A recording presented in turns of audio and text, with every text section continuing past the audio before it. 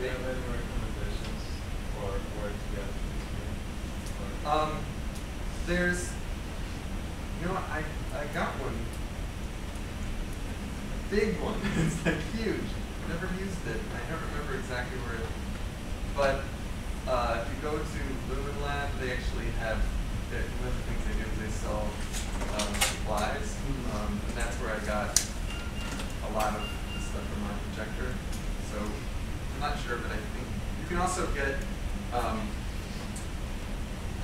front surface merged mirrors from optical places, Edmund Scientific.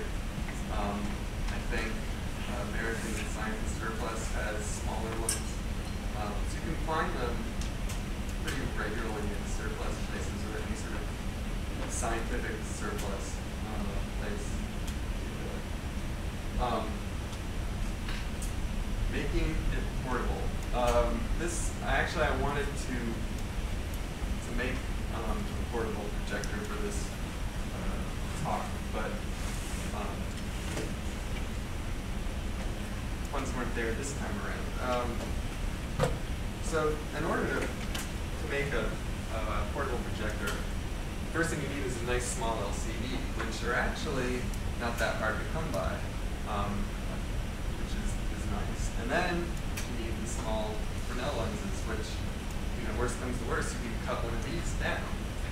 But probably the biggest stumbling point is a light that's bright enough to push your image out and throw it as far as you want. If you don't need it to go very far, then of course you don't need as bright a light source. But hey, we all like to make big images far away. Right? So luckily, they actually have come out with some HID or halide.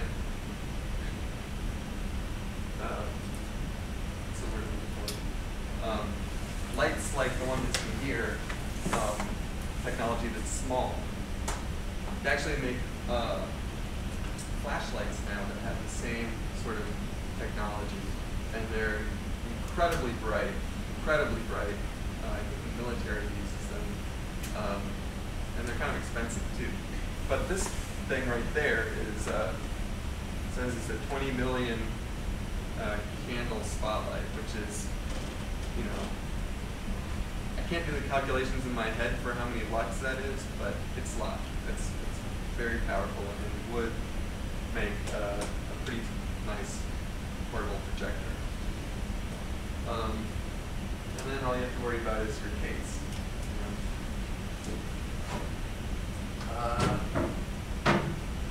So that's the end of my slides. I'd like to open up this projector and show you guys what I'm talking about.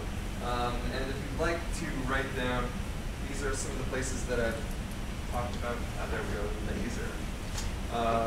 Lumen Lab, DIY projector, and the LED-light.com. This is the place that has a really good description of lux, candle power, and lumens, and all that stuff. And yes, so that's the end of the slides. Turn the lights on.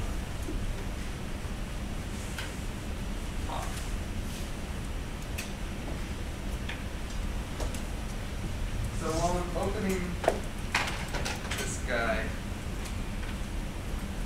does anybody have any questions? I have one. Kind of similar it's up to the LCD screen, but it's all SD or VGA or DPI. It will be up to the LCD screen. That's when a in my office. Cristiano? What? Can you go to my office and you know what? You'll never know what I'm talking about. That's when a converter, actually make a converter that you hook to the input of your monitor. This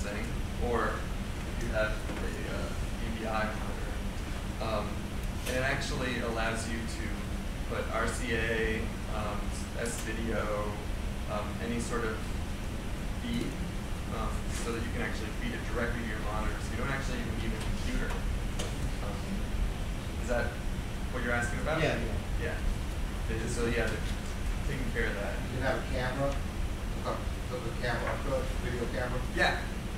Yeah. As long as the camera has, you know, RCA or S-video or, you know, they, as far as I know, can't do FireWire directly into them. But you know, the one I have is also a generic one that I got online for $50 or something like that. So maybe now they have fancier ones, but I mean. Can we talk a little about the materials? As you said, these websites, provide all the stuff, but just kind of what kind of lens you use and costs and that. Well, the thing about cost is it's sort of cost is determined by like how much you can get, what you have to pay. Yeah. So something like this guy here, if you can find a LCD monitor, an old LCD monitor, somebody's getting rid of one, well, that like takes like half the cost away. If you have to buy everything new, then you know it's costs more. No, I'm asking more about the components, like the projector lens, all these things.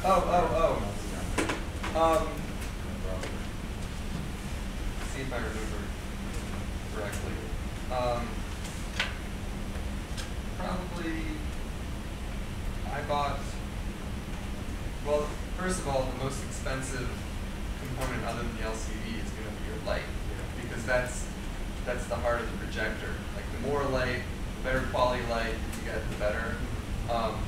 So that, I'm trying to remember exactly. I can't give you, probably like $250 for like all the lenses and the light.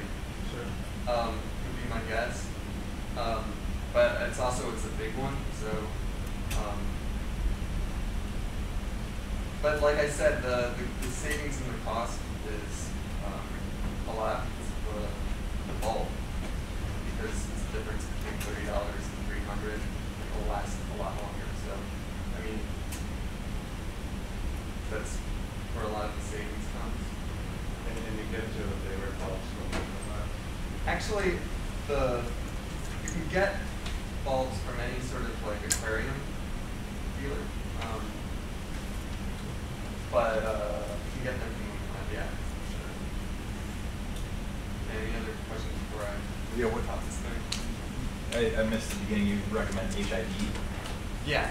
bulbs, and that's because of the color and the strength. Yeah, metal halide HID lens, because the color is it's very, well, it's 6500K color correct, and a ton of light, and it's not it's efficient as well. What size and resolutions LCD screens are usually found in commercial projectors? Well, that's an interesting question, because there's a few different technologies out there for commercial projectors. What is it, DLP, which actually uses small mirrors, actually has a little unit of tiny mirrors that redirect light to make up different pixels, and then we'll use either a filter or actually an array of these little mirrors to simulate the RGB. But there's also commercial projectors that do use LCDs, and I can't really answer that question because I've never taken one of these apart. But they, so yeah, I'm just wondering, because I mean,